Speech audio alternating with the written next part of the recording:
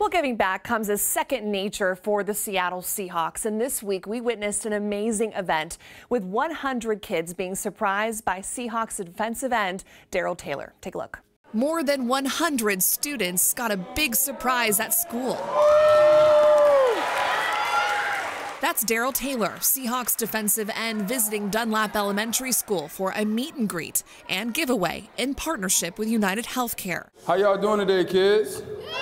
Yeah, there we go, there we go. Taylor spoke to the students about staying active physically and mentally. It's very important for you to go to school, you know what I'm saying? All those things, they help you be a better person in life, and they help you become the person that you wanted to be and the person that you want to be to make yourself successful. And if one experience with a celebrity like that, an athlete like that, can make these kids think about what can be accomplished in a lifetime. I'm getting this nice gear, DJ. Each student got a bag full of goodies, new shoes, a Seahawks sweatshirt, and other items. It's great for me to be here. I get to spend time and share my time with the kids, and I get to excite them as much as they excite me. Here you go.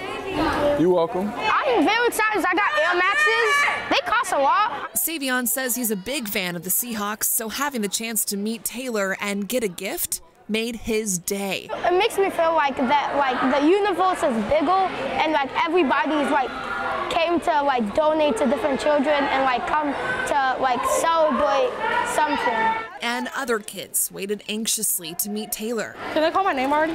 Ariana wanted his autograph too. I said, can you sign my phone case? You can't sign my phone?